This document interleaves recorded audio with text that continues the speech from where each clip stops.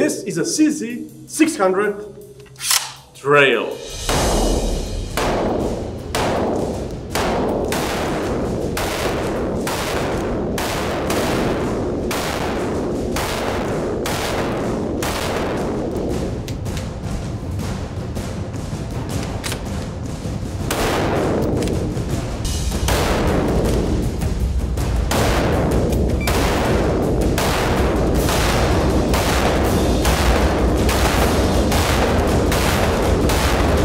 So what was happening here? Well, I was actually holding the bolt with my thumb and a trigger finger over here and use my middle finger to press on the trigger. And why is this technique faster? Because I do not have to remove the grip from the bolt. I'm on the target, I'm holding the rifle in my shoulder with my left hand, pulling it towards me, and I'm just manipulating the bolt and immediately firing, manipulating, firing.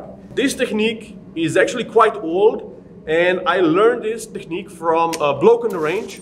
I saw some of his videos and he does an amazing job. I would suggest you check his channel.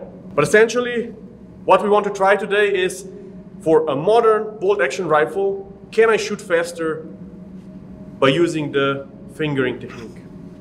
This compact bolt action rifle is full of features, and I want to show a couple of them to you. So it has an retractable stock that you can pull out without a problem. It has 3 different positions, a cheek rest that can be actually transitioned to the other side, an AR style pistol grip so you can exchange it for your own. The safety lever is ambidextrous and it's actually the same as on the brand new rifles. The magazine release is also accessible on the other side.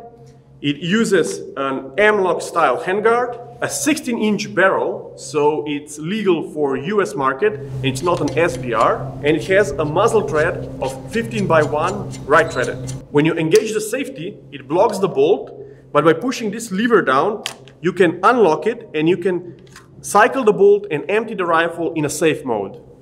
Now, this particular rifle is chambered in 2-3, 5/6, in 1-7 twist. But they also offer an option in 7.62/39, and there are some rumors about a 300 blackout.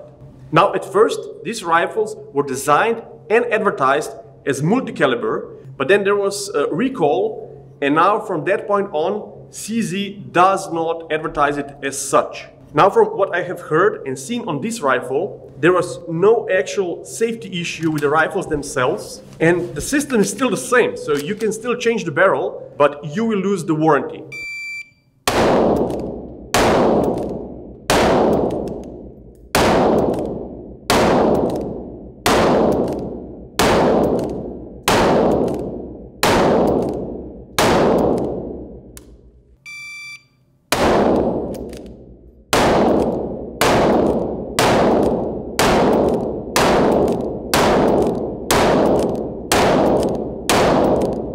There's kind of one downside to this technique. It's less accurate than using your trigger finger, but I don't think it is because of your finger, what finger you use to press the trigger.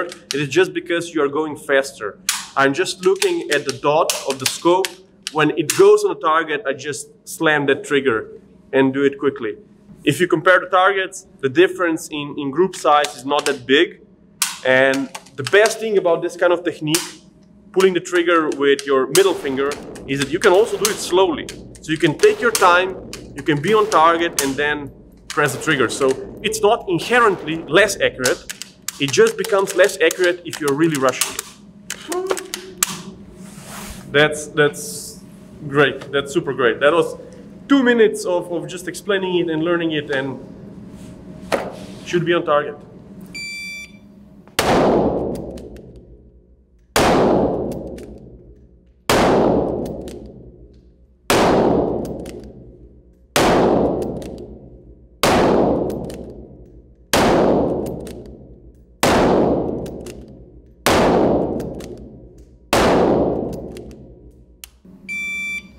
This was definitely faster than the first one, but at first I thought it's gonna be slower because the grip is really weird and this is the first time I'm trying this.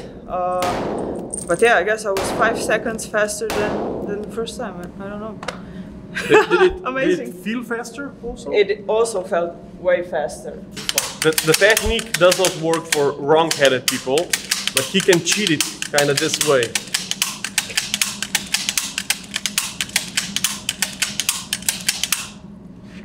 Semi-automatic.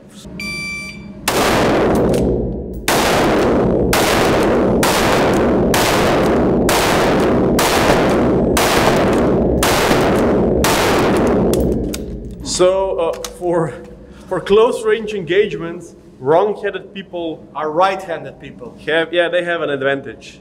The goal of build drill is that on a beep of a timer, you shoot 6 shots as fast as possible from around 7 meters.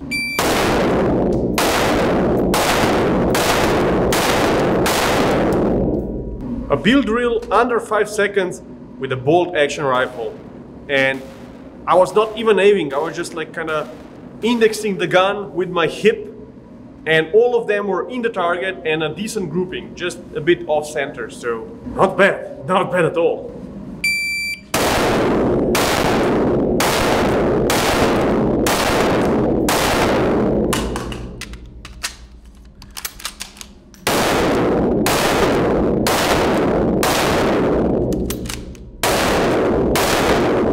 So we are running this gun really hard.